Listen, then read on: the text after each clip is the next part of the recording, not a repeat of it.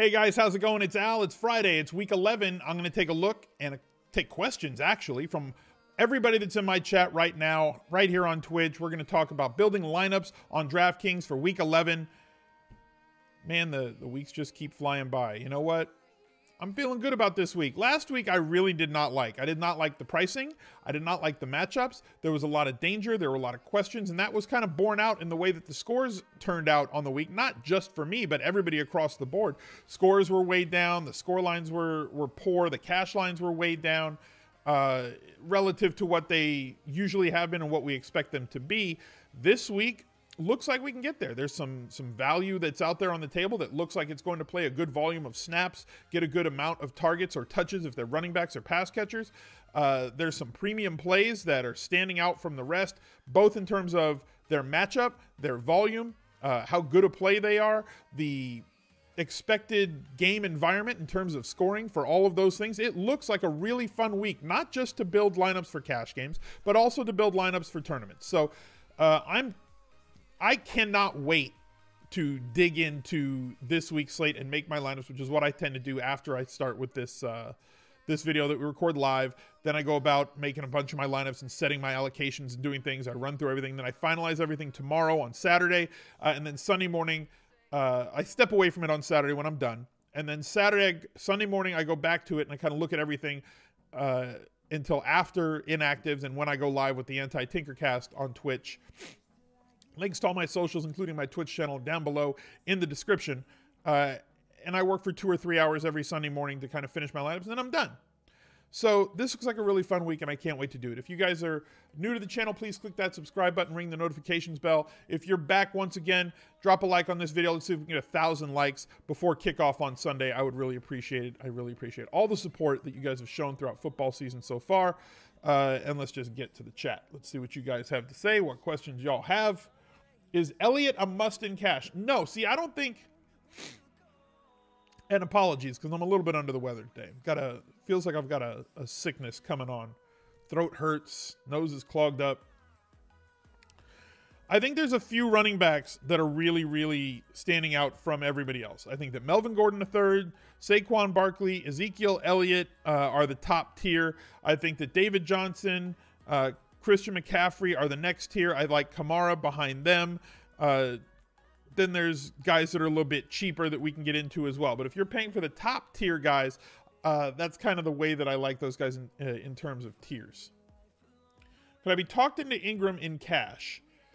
I don't think he's a terrible play in cash. I prefer Dion Lewis at the low price, just based on the amount of volume he's going to get that should be theoretically higher than Ingram's for essentially the same price. Like, I don't see Ingram getting over 20 touches, and I see Dion Lewis getting over 20 touches. So for me, I'll take the extra volume, but that doesn't mean that I think Ingram is a bad play this week. I think Ingram is a very good play this week. But if you're asking me to prioritize between those two guys, I prefer Lewis to Ingram. Michael Thomas or Zeke in cash? I think Zeke has the higher floor. I really do. I think Zeke has the higher floor. How do I rank Amari, Corey Davis, and Galladay at 54 to 5,800? Let's take a look. I think they're all very close. Give me 2 seconds. I mean, T.Y. Hilton's just hanging out here at 6,100. Galladay, once MJJ left the game last week, started piling up targets. I think he got 10 after MJJ left. So he's going to be very much a focal point of this offense this week, more so than he has been consistently for like the last month. So I think that these days of getting like 7, 9, 9, 10 targets are back for Kenny Galladay, which I like a lot. Corey Davis has been getting a ton of volume all year, right? But really has only had 2 weeks where he's done really, really well, like GPP winning well, right? This week against Philly, and everybody kind of attacks Philly with outside wide receivers, and New England where he was kind of chalky, and I prioritized the wrong guy over him. So that was my mistake last week. Had a big game last week, 6 of 10 against Dallas as well. If he continues to get 10 targets, I think he'll be fine, especially with Mariota returning back to close to what his form used to be. Obviously helps out Corey Davis. But Amari Cooper against Atlanta, who's been so giving. I love the matchup. I love the volume that he's been getting. I think they're all very close.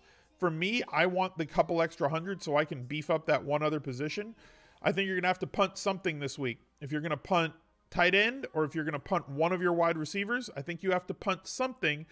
Not go full stars and scrubs, but you have to punt something to get up to the elite players that I think you kind of have 2 or 3 of them in your lineup at least to go this week. Wentz or Watson in cash? I prefer Watson, but I understand going with Wentz, assuming that that's going to be the highest scoring game of the week. So I don't hate Wentz. I just think Watson has a higher upside with rushing, with his rushing ability. I think they're both good plays. In GPP, Zeke plus Cooper, or leverage Zeke with Amari and cross your fingers. I mean, you could definitely go both of them in tournaments because they could beat their salary on volume alone. Lamar Jackson cash lock. Okay, here's really the thing.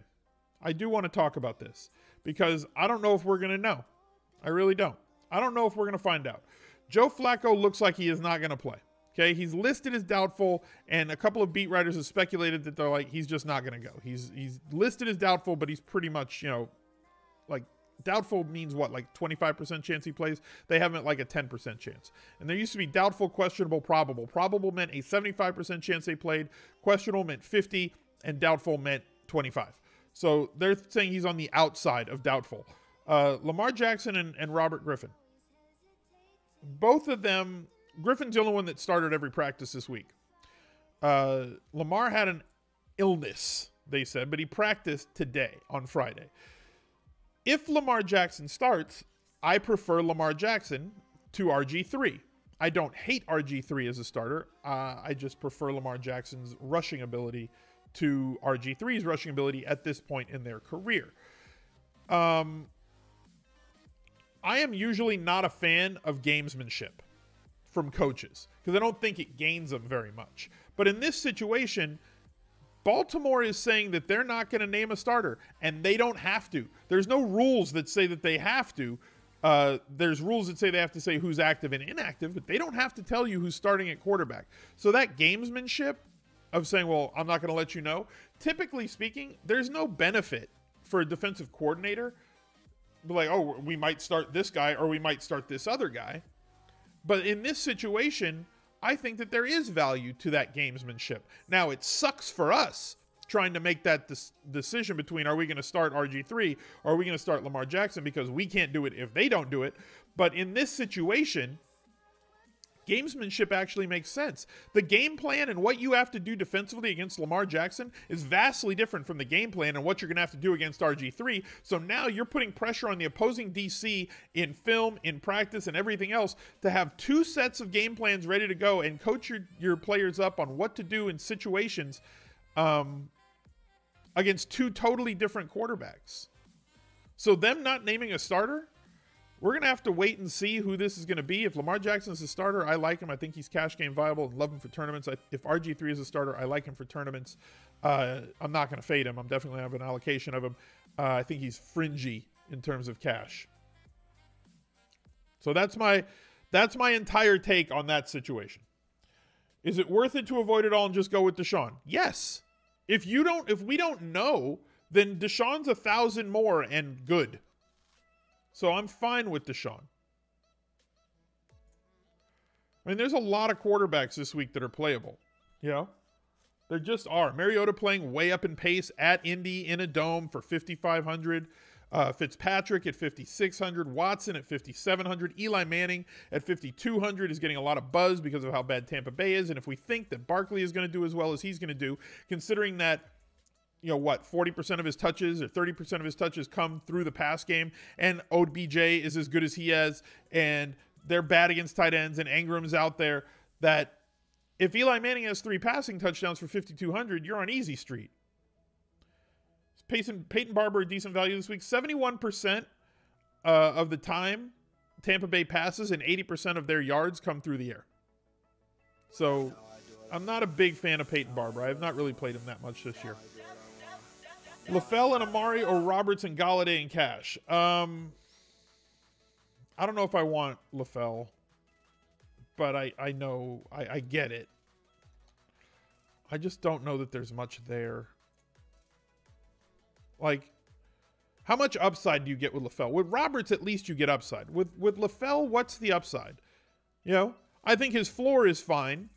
You know, I don't think he'll kill you if you play him, but I don't see a 25-point effort ever coming out of Brandon LaFell at this point. But I do see the possibility for a 25-point effort. Now, it may be a 5% possibility outcome of Seth Roberts coming out with a 25-point game on DraftKings. But LaFell has an even lower, both of them have a minuscule chance of a 25-point game, but LaFell's is even lower. Even for a 15-point game, I would say that Seth Roberts has much more of a chance at getting that. So if I'm going to punt, I want to punt with a floor, but also the possibility for upside. Humphreys cash game viable if Godwin sits. Yeah, I'm okay with that. Rank Alshon, Sanders, and T.Y. That's the hard one. Right now, I think I like it in salary order. Alshon 63, Sanders 62, T.Y. 61. That's kind of the order for me right now. I reserve the right to change that by Sunday. Gene Morris, thank you for the Twitch Prime sub. For those of you who are sitting here in chat and not with the ability to chat, because the chat is always locked down to subs only here on Twitch for me when I do these NFL or when I get back to doing NBA shows, you can subscribe using Twitch Prime. It's absolutely free. Just click the subscribe button up above. If you have Amazon Prime, you probably already have a trial sitting right there. If you haven't, type !Prime in the chat anytime, and it'll give you the instructions on how to link your Amazon to your Twitch account. You get a free sub that you can use on me or any other streamer. Just make sure you use it on somebody because it doesn't auto-renew. Is RSJ really a punt? He's in punt territory, yeah. I mean, he's salary-wise, he's a punt. You know, anything under 3K to me at tight end is a punt. So salary-wise, he fits as a punt play. However, he's playing more snaps and running more routes and getting more targets than a punt play should. Same with James O'Shaughnessy, and I think that both of them are my preferred punt play tight ends this week. Sorry. Dak Amari stack going to be popular, right? I think it will be somewhat popular. Like, I don't think that many people are going to play Dak. But, like, what is high for a quarterback? Like 20% is high for a quarterback. Because most quarterbacks float between 5 and 15. Because they don't really matter all that much. You know, quarterbacks don't typically win you a GPP. It's the position players that win you a GPP. Bring back kickers and get rid of tight ends? No. Ertz and Cash, if you can fit it, then I'm okay with it. Like, if you want to prioritize, if you don't want to punt tight end and you rather punt with one of the Raiders wide receivers and then forego that 6K wide receiver like we've all been talking about and then use Ertz instead, I don't hate that. Any X Factor changes? X Factors are Sunday morning. X Factors come into play after inactives. Friday's too early for an X Factor. Friday is just stuff. Friday is basically like, you know, the Edge podcast. Friday is my Best Buys article, both of which are out already. You know, we just kind of know what we know, and then things can change because somebody all of a sudden gets hurt. Like Melvin Gordon III a few weeks ago when they went to London, all of a sudden wasn't going to play, so Eckler becomes a guy. Watkins last week changed things. Thoughts on Carry On this week? I like him. I think he's fine. I think he's awkwardly priced for cash, but I think he's fine. An anonymous gifter is gifting a sub to Stephen Smalls. Well, thank you very much for gifting somebody a sub. That's awfully nice of you. Thank you very much. Stephen Smalls, welcome to the VIP. RG3 starts Bengals defense in cash? No, not for me. Cardinals D in cash. I think they're definitely viable. There's a few defenses out there that I like this week. Season-long flex, Humphreys, Riddick, Doyle, Trace Smith. Probably Riddick. You could go with Doyle as well. Best wide receivers between 45 and 5K. It's kind of a wasteland this week. That range is not as juicy as it's been in the past. So, like, Deshaun Jackson, I love for tournaments, but I always love him for tournaments. Demaryius Thomas, if you think he's going to get a lot of volume, a lot of service, fine, but I don't know that he's that good anymore. Crabtree's going to have subpar quarterbacks throwing it to him. It's not like he's, with all the targets that he's gotten, it's not like he's really lit the world on fire this year. You know, if you believe that Cortland Sutton's going to have a big game at some point this year, fine, but like he's been priced way up from that 3,000 range with the expectation. So now the value's been taken away from you going to hunt that down. Kiki Kute is, listed as questionable. He's 4,500 as well. Maurice Harris, like, are we really paying 4,500 for the things that Maurice Harris can do? I was fine with him at sub 4K. I'm not as fine with him at 4,500. So this range that used to be really, attractive is way less so now. Especially John Ross was 3,900, now 4,400. Yes, he's going to get a lot of snaps, but facing off against Baltimore is really tough pass defense. Big Surge, thank you very much for the 100 bits, says wide receiver under 4K. Raiders wide receivers. Those are the two best ones. LaFell and Roberts, but not in that order. I prefer Roberts to LaFell. Gazelle with Mike Williams. Yeah, I'm okay with it. But again, don't expect more than 4 or 5 targets ever out of the Gazelle. Snead cash game viable? I need a... Baltimore's pass game is good because they throw the ball so much. I still think they throw the ball a ton with RG3. I don't think that they're going to throw the ball a ton if they have Lamar Jackson. We don't know who the starter is going to be right now, so I can't make a call on Baltimore's pass game. Yeah, Mike Williams does not get any volume.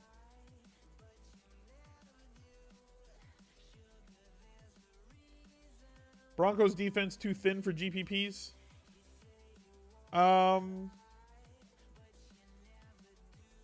It's interesting. I think that they're fine for GPPs. I think they're too thin for cash. I would have a problem with them in cash games. Dak or Eli in cash? I would prefer Eli to Dak if the choice is between those two. Would I rather save at running back and go high at wide receiver, or high at running back and save at wide receiver this week? I mean, I kind of think that it depends on what you do, right? Like, I think you're going to have one of these guys at least, right? I think you're going to have one of these guys in your lineup for sure, 100% of the time. You could have 2 of them. You could go this. You could come down a little bit and do that. I think that the other guy that people are going to have in lineups is either going to be Lewis. I think it's going to be a very typical cash game build. Is going to be either Lewis or Ingram, right? So somebody in the low range, some value play there. So let's say we want Michael Thomas, right? Let's say we want to do that. That leaves us with 4,600. So like a cheapish defense. I didn't even look who it is. I don't care. Mid 5K quarterback. Don't care who it is. Let's just throw him in there. That leaves us with 4,800. You're going to have to punt something. So you're going to punt tight end, or you're going to punt a wide receiver? Or you're going to really go stars and scrubs and punt both, which I think kind of gets a little bit dangerous, right? Like, you could do it. You could punt Seth Roberts. You could punt with O'Shaughnessy, leaving you with 6,800. And then, I don't know, David Johnson and a 6,200 wide receiver. Like, you could definitely do that. You could get there with 2 punts and have stud running backs and a stud wide receiver. You won the showdown last night? Congratulations. I think Drew Dinkmeyer also won the showdown last night, Powerbait. So congratulations. You won like, what, 4,000, 4,500? What was the payday for that, dude? Jay Conley, 34. Thank you for the Twitch Prime, dude. Appreciate it. Connor in play for cash at a discount. I like him in tournaments, not so much in cash. There's enough running back. 4,800. Nice haul, man. Like I said, I play those. I didn't get to play it last night. I had my kid at baseball practice. And I didn't post the video. But I should. Check this out. I got to go find it. I posted it on to my family. But I didn't post it publicly. Like, I don't always post stuff. I don't usually post stuff on my kids, like, ever. But, like, check this out. He shocked me. This is my kid at bat. Watch this. Jacob, let's see it. Jesus! He's 6, y'all. Look, kid. 6 years old. Masher. So I was at that, so I didn't play last night's slate. But congratulations to you, dude. Just ripping it this year. You see that rope? Just gets up there. Yeah, you ready? Yeah, I'm ready. Bam! Nice work, kiddo. Yeah, they just finished that stadium. It's like the T-ball coach pitch at that Little League that we play in this year. Team Estrogen, thank you very much for the 100 bits. Jacksonville defense in cash. Thank you. I'm probably not going to do that. I get it in tournaments. I don't know if I want to do that in cash. It doesn't really thrill me. At 2,200 in tournaments, though, with Road Roethlisberger, I think it's extremely viable. I would probably rather have the Saints against Philly than the Jaguars against Pittsburgh. Both at home. Philly giving up a lot of sacks. Doesn't really have a good running game. I think so. I mean, both are risky. Jacksonville and Saints are both risky. So, like, I prefer the Saints to the Jags, but I think the Jags are also good for tournaments if you're looking for a team that allows you to fit in one more stud player. Jack2, thank you very much. Best for Buys 2 months. article for DFS Little League coming soon. Yeah, my kid's got to be like 9,500, right? What sold me on Aaron Jones? I don't know. Forward-thinking podcast. MJJ is officially out now. We can go. Remember to ask me that after we record the video, Painless, and we'll talk about everything. Does McCarthy come back and does Rodgers just stare kill him? It's kind of brutal. Punt play is the nose picker in right field. Yikes. Yeah, Marvin Jones out. That opens it. Now we kind of know what's going to happen, right? So you're going to get more targets from Riddick. He ran a bunch of snaps out of the slot last week. Although he did not get very much work, he's a pretty good play for this week. That assures Kenny Golladay should get the lion's share of the targets, maybe a 25 to 30% market share of those targets, which is very, very good. 30% is elite in the league to get 30% or more of the targets from your quarterback. And Kerryon Johnson now should theoretically get 20 touches, probably 15 rushes, probably 5 catches, boosting his value as well.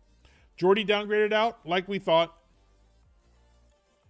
So LaFell and Roberts are definitely in play. Golladay versus Amari now a big decision. I don't disagree with that. Thoughts on Aguilar this week? Usually he plays in a slot where New Orleans has struggled. They have they're bad against wide receiver twos. They have also given up a lot of plays to slot receivers. However, the shift when they got Eli Apple kind of changed things, because as bad as Eli Apple was on New York, he was even better than what they had there in New Orleans. So it's actually improved their pass defense a little bit. Riddick in cash now. What's his price? 4,000. You need 12 points. You need 6 catches for 60 yards. You think you're going to get 6 catches for 60 yards? Like, that's... I'm not saying it can't happen. I'm asking. CGV, thank you for the 100 bits. Any Peyton Barber, hard for him to not hit value at price. I mean, he's been this price for the last month. He's hit value once. So, I disagree with hard for him to not hit value. You know? He's been this price all season. He's exceeded value twice. He's risky. Tournament only. To me. Thoughts on DFJ versus CMC? Probably playing Cam. I mean, if you want to partner Cam with CMC, that's fine. But they also kind of fight for rushing touchdowns. That, you know, they do have some sort of correlation between the two of them, but they also are heads up because both of them are the goal line backs, essentially. I would prefer to go with DFJ and save the money. Why are we talking about Barber? Because people have asked about him 3 times, so I kind of had to, like, talk about him. If Aitman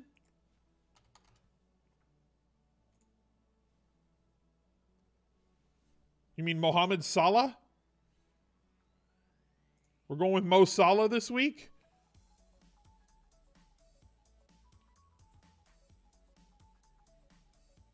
I prefer the other guys. Would I prefer Kamara or Thomas running back in Eagles? If you can get to Thomas, I want Thomas. If you can't, then Kamara comes in at a pretty good value price comparatively. You know, if you need the extra 600 and you have a flex left, then I'm okay with it. But I would prioritize Thomas over Kamara this week. Riddick and Galladay too much in the same lineup. Not in a tournament, no.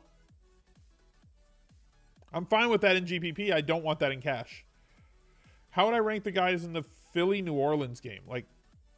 Like all of them? I ask me more specific something. I like Ertz. I like Thomas. I like Kamara. I'm okay with Jeffrey. Not really okay with Tate. I think that there's too many issues whether or not he's going to get a ton of run yet. If he does, great. If he doesn't, I think he's a GPP play. I like Mark Ingram. I like Lewis more than him, but in terms of one versus the other for essentially the same price, Lewis should have a higher raw projected total and raw projected touches this week. But Ingram is great for GPP. That's about all that I want. So like those cats, probably Jeffrey and Tate behind Ingram. Price considered. So do I like Zeke or DFJ for cash?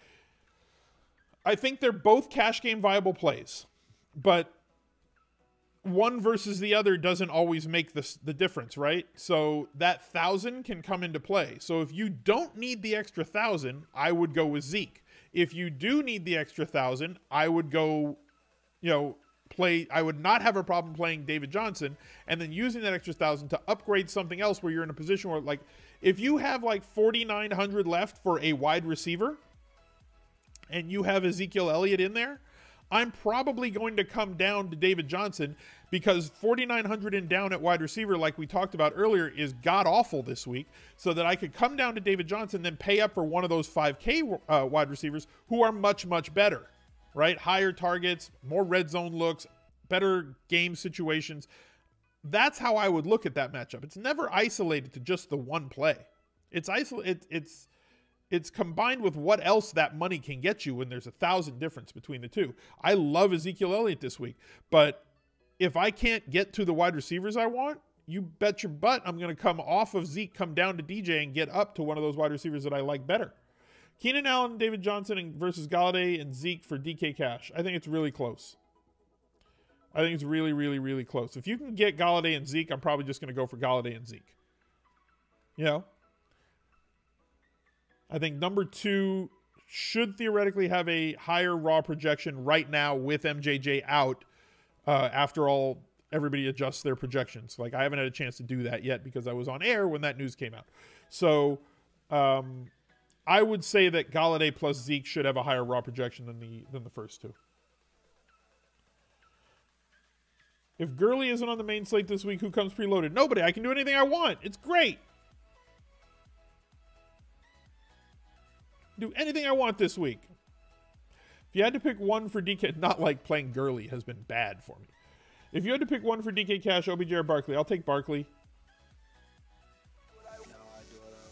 Powerbait, thank you for the 200. Says Ertz is going to smash. You're only saying that because he's smashed pretty much all the time. Think about it. O'Shaughnessy preload. Okay, I'll leave it to you, chat. What do you got? Who do you like better at tight end? If you're under 3K, do you like O'Shaughnessy, type 1 for O'Shaughnessy, or type 2 for RSJ? Ricky Seals-Jones or O'Shaughnessy? Which one do you like? What does the chat say?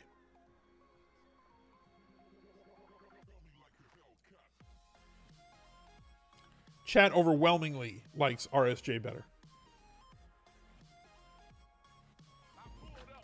Trigo5, thank you for the Twitch Prime sub. 2?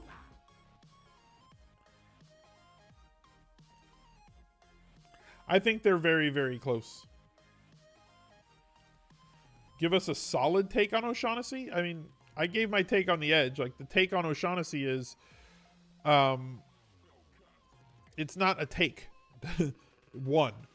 That's really the thing, is that it's not a take. Tight ends have a very, very, very serious role in this offense, especially in games where Fournette is involved. Bortles, the last 2 years, 2 of his top 4 guys in terms of overall targets and 2 of his top 4 guys in terms of red zone market share have been tight ends each of the last 2 years. He looks to his tight ends a lot, especially since Fournette got here last year. And then you factor in that they play much slower when Fournette is there than when Fournette is not. Means that they're going to run some more play action. They're going to give him the ball to let him touch it 25 times, which means O'Shaughnessy's going to be open on those little play action, roll out the other way, hit the tight end or the fullback, out rolling to the right on a little QB waggle play. So I think he gets very easy receptions. And at 2,600, what do I need? 7, 8 fantasy points?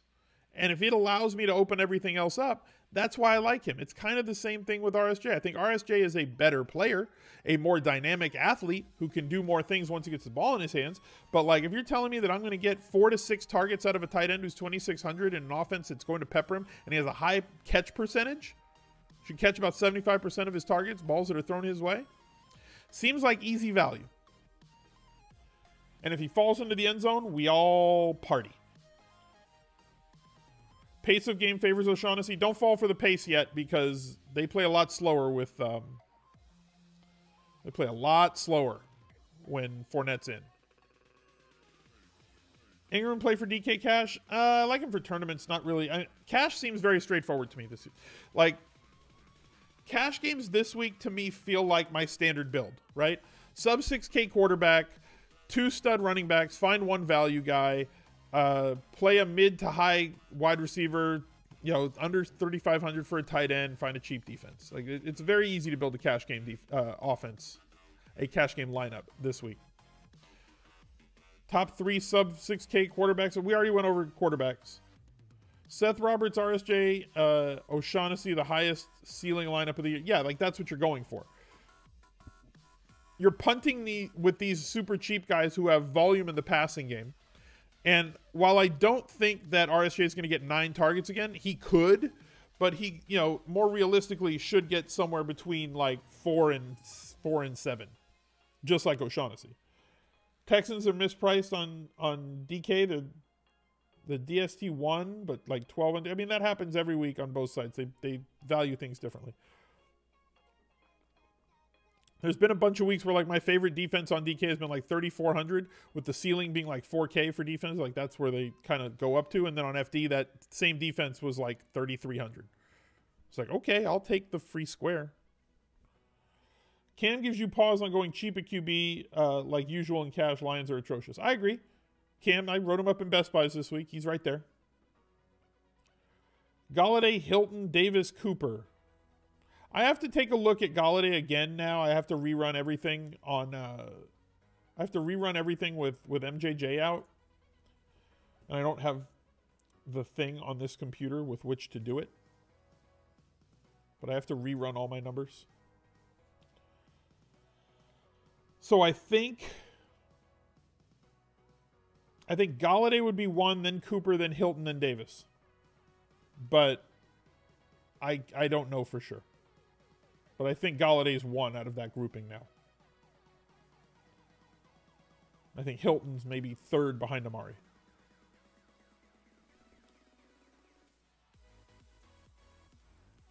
Does Oakland still get wrecked by 10? I mean, Oakland's getting messed up by everything. Interested in DeAndre Hopkins for GPPs? Yes. I mean, if I like Deshaun, then I'm fine with DeAndre Hopkins. Dak, Zeke, Amari, too many Cowboys in cash. Yeah, probably. What numbers do I run? I mean, I edit all my target percentages and all my, market share of red zone targets. I change everything. And then I can look at it, but I can't do it when I'm on stream. I can't do it when I'm recording this. Appreciate what you do. Well, I appreciate you being here, man. Thank you for tuning in. Week after week. DJ Moore looks like an interesting play with Slay covering Funchess. Thoughts? Yeah. Big playability, just doesn't get a lot of volume. I prefer him for tournaments than cash. because of the volume issues. Would you please rank, first of all, Team Estrogen, thank you for another 100 bits. Would you please rank Riddick, D. Lewis, and Collins in cash? Lewis, then Collins, then Riddick. I think Collins sees a higher workload this week than he has before with Flacco not under center. Who's getting the flop leg this week? I think Deion Lewis gets the flop leg this week. Do I think the Saints are too thin for cash? No, I think they're all right for cash if they're what you need to fit everything else. Jesus. Defense is highly variant. So, like, points don't really matter. Defensive touchdowns, sacks, turnovers matter.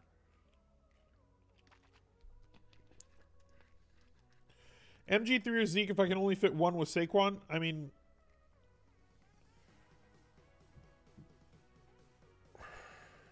man, I really like Zeke this week. But I think MG3 is better. You know, I really, really like Zeke this week. I think he has such a high ceiling this week. Connor, cash game viable. I don't think you need him. I think if you're paying in the mid 7Ks, I think David Johnson sits well ahead of Connor for cash this week, based on opponent, based on game flow, based on usage, based on everything. You know, but I like Connor for tournaments because of the massive usage he gets and his inclusion around the goal line. I just think that the Raiders are a dream matchup for somebody like DJ this week. Goff Gurley for all the Rams points if you're playing Monday night. Love that game's been moved to Los Angeles too. Can't wait for that game. I'm not missing that one. Broncos beat the Chargers this week. Okay. Everybody's getting off their takes. I like it.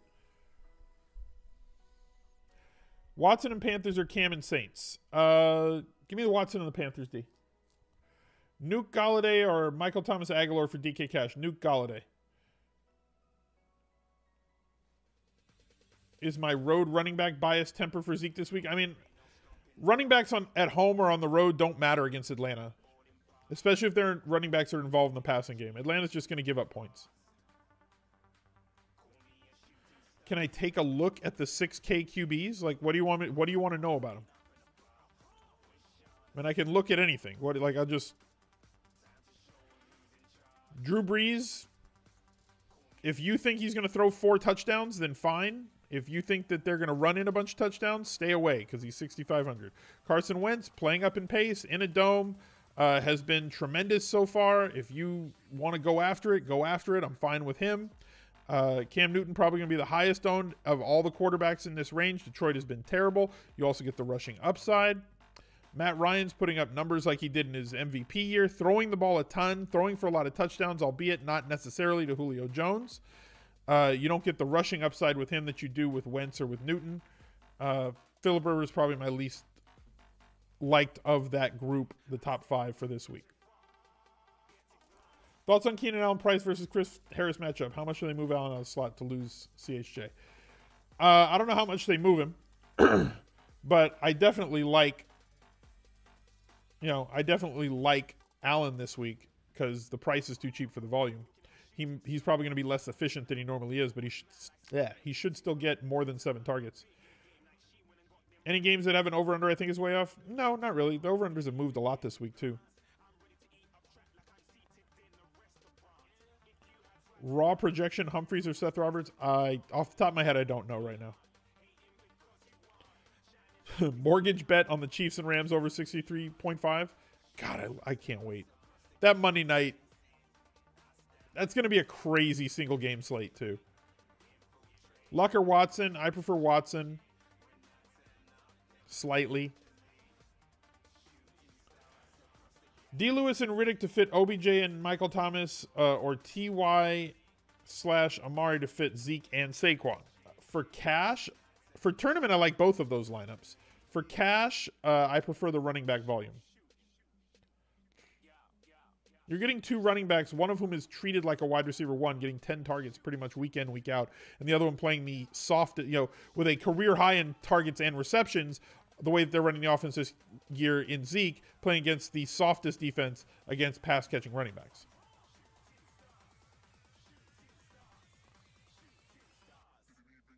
Already did all the 8K running backs and above. We already went over all those dudes. Like I said, it's a very straightforward week. The questions aren't, how many questions do you guys have at when everything seems as straightforward as this week is? The matchups are clean. Everything looks great. We got some news early. We'll find out some more stuff on Sunday morning. I'll come back with X Factors then. But like right now, everything seems pretty straightforward. What games am I fading completely?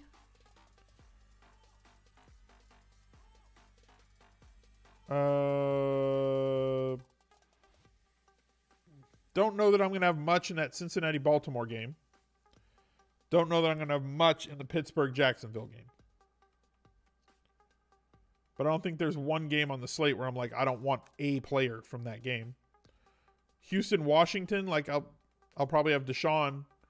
Maybe some, like I won't have anybody on Washington, I don't think. I don't think I'll have one Washington Redskin this week. But like that might change. Outside, like I might have some Fournette. I probably have some O'Shaughnessy in there.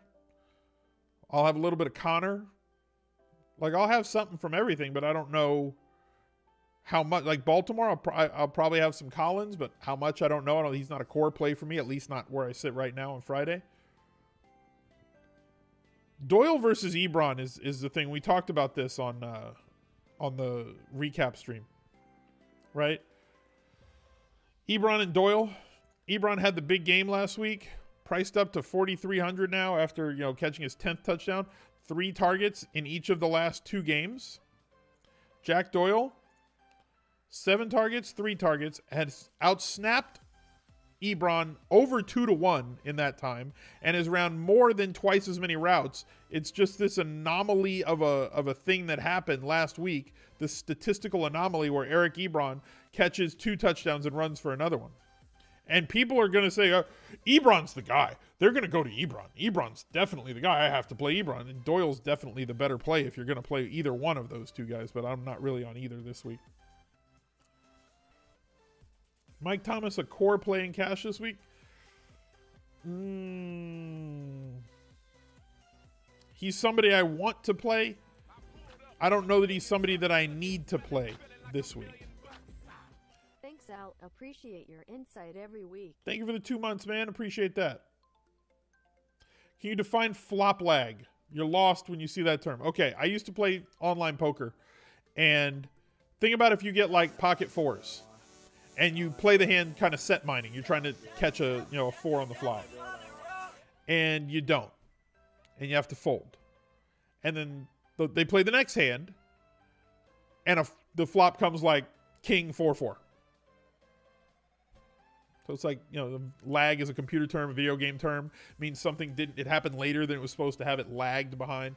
There was a pause. So flop lag is you had something and then the next flop, the flop would have just hammered your hand. So like everybody played Deion Lewis last week and we missed the flop, right? Drew complete air. Drew an air ball on the flop. And then the next the next week comes around, and if Deion Lewis has like a 20-point game, flop lag,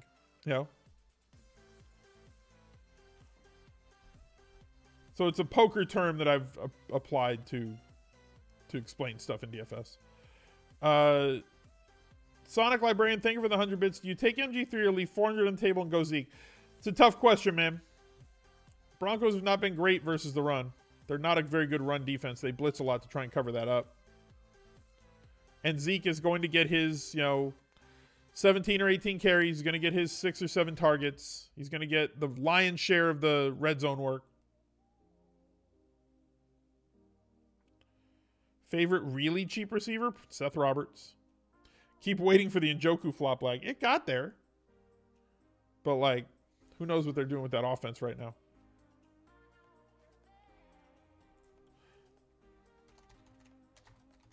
Somebody said, what's Ebron's market share of targets in the red zone? We can look. But the problem is, it's not because it's gonna look a lot better. Okay, it's gonna look a lot better. He leads the team in targets, right, over T.Y. Hilton, but like 5 of those games were when Doyle was out. You kind of have to look at it like he's leading the team in red zone targets, but you have to look at it in terms of what red zone looks. Where does he rank in the games that Ebron plays with Doyle, and where does he rank in the games where Ebron played without Doyle? Because if we look at his game logs, the weeks that Doyle was out, Doyle was here for these 2 weeks, and Doyle was here for these 2 weeks. In the middle of all that, 11, 10, 15, 7, 7. Like, he was just getting peppered with targets. Now these targets go to Doyle. Those red zone targets now go to Doyle. And Ebron plays the tight end 2 role. So it's a different... If you look at his red zone looks in weeks 1 and 2, right? And he did catch a touchdown or 2 then. And his red zone looks in these weeks versus everything else. So regular season games was week 1 versus Jacksonville. You know, he had 1. They all had 1. You look at week 2, Colts Raiders. He had 1. Look at last week. God, the Bengals are bad. He had 1. So, like, compared to, like, any of those middle weeks, right? Texans versus Colts. When O'Doyle was out, 3. So, like, his red zone market share and his target share, 12. Changes vastly. So, like, looking at it over the course of the whole season, it's a lot like that, like I was saying with Jacksonville. They're the like right now, if you look at pace in terms of seconds between plays, right? The amount of seconds it takes for a team to snap the ball. The Jacksonville Jaguars are 4th in the league. They play very fast on the whole. But if you break that down to how they play in games where Leonard Fournette played versus how they played in games where Leonard Fournette didn't play, in games without Leonard Fournette, they are the fastest paced team in the league by a full second. They play quick. They get up to the line, they run the next play, they throw the ball, they move again. You know, in games when Fournette is suited up, they're like 22nd in the league in terms of seconds per play. They play way slower, like 5 more seconds per play. Like it goes from like 24 to 29. They play way slower. So very different with Fournette there versus Fournette out, the Jacksonville Jaguars offense. Way different Eric Ebron's usage in terms of total market share of targets and red zone market share when O'Doyle is in versus when O'Doyle is out. Any general day trading tips? What do I look for? No, I don't day trade. Chad, is Denver D pass funnel or run funnel? They're a bad run defense that blitzes a lot to try to make you do other things. Joey Mo Joey with 15 months. Thanks for giving us great content, Al. Here's to many more laughs along the way. Thank you for the Twitch Prime, man. You realize how hard it is for somebody to put a Twitch Prime sub on your Twitch channel for 15 straight months? I appreciate the continued commitment, dude, to the channel. I appreciate the continued support of the channel. And all of you guys who are always making the Discord go. Like, all the little channels on the right are lit up in white because there's always new content in there for me to check out. If I leave the computer for 5 minutes, there's like 50 missed messages in each channel. It's hard for me to keep up with it. So you guys are the ones that are making this community as great as it is. Are you guys playing Lamar Jack when Roto says MG3 may mix in? We don't know what's going on there yet. So I went over that earlier in the video. But like, we just don't know. Killingbird, thank you for the 100 bits. Is Barber a decent value play in tournament?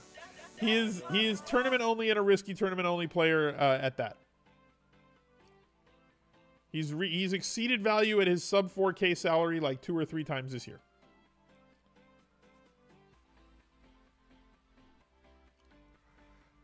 I think that's about going to do it. Like I said, this week looks really straightforward, guys. Right now on Friday, things look pretty simple to put together. So we're going to build all of our lineups, and then I will be back on Sunday morning for the 45 minutes right before lock on Twitch. Link down below in the description. Come and join us over here for the live broadcast. The chat is always locked to subscribers. You're going to have to sub on Twitch if you want to take part in it.